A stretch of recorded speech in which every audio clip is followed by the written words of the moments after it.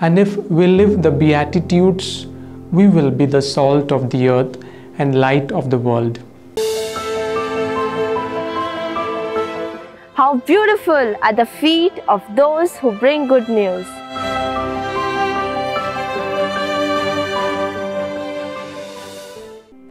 Hello and welcome to Divya Vachan, the Sunday Scripture Reflection Series.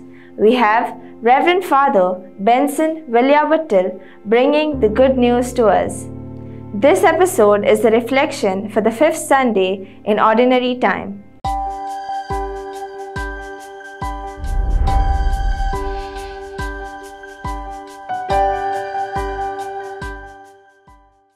A reading from the Holy Gospel according to Saint Matthew.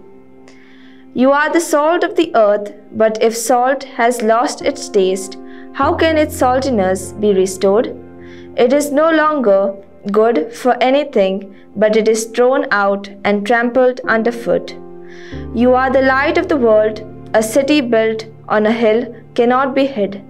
No one, after lighting a lamp, puts it under the bushel basket, but on the lampstand, and it gives light to all in the house.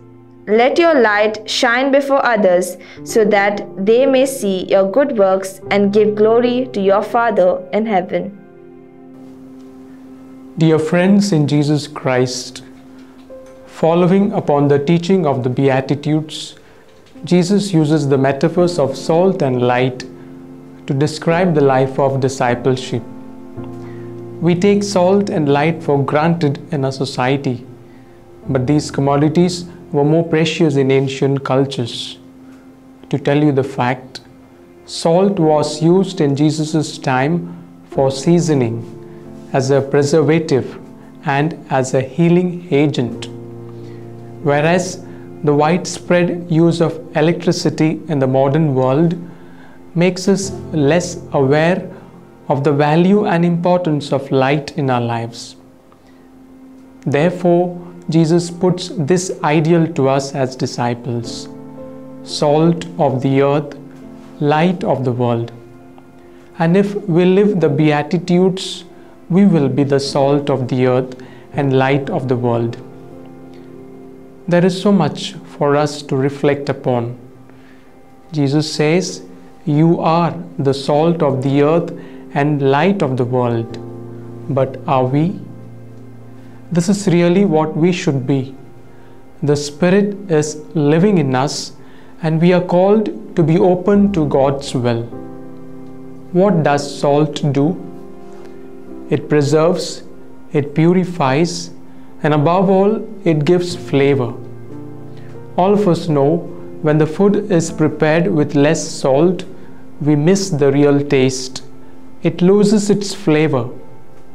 And the idea is that the presence of Christians in society should give flavor, should give taste, should give quality, should bring gospel to the society, and that mainly by our lives, our work, love, concern, reaching out to others, solidarity, and through corporal and spiritual works of mercy. Thus we become the salt of the earth. Very similar, light of the world.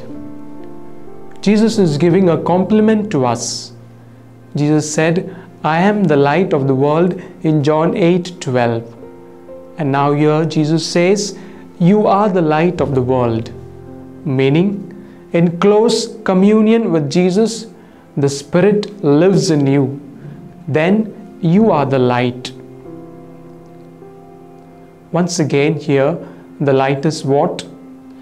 The light gives brightness, takes away danger, because you know where you are going. It alerts you to everything. It's something which attracts people. People know where it is, and that's what you are supposed to be.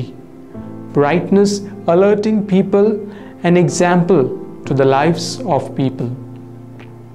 Again, Christians are meant to radiate the light of Christ in civil society.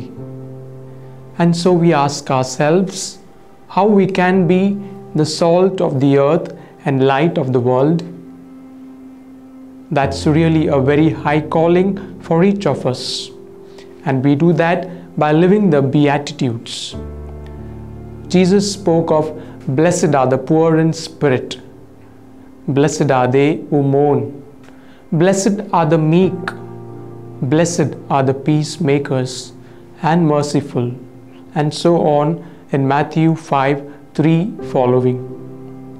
It's time for us to make an examination of conscience and to see how we could really live these Beatitudes more and more. You and I will not be able to reach the bar Jesus raised, but we have got to at least be conscious of the need, begin to prepare ourselves, and want to sincerely live the Beatitudes. When we do these things with the community of faith, the church, we are indeed acting as a city set on a mountain that cannot be hidden.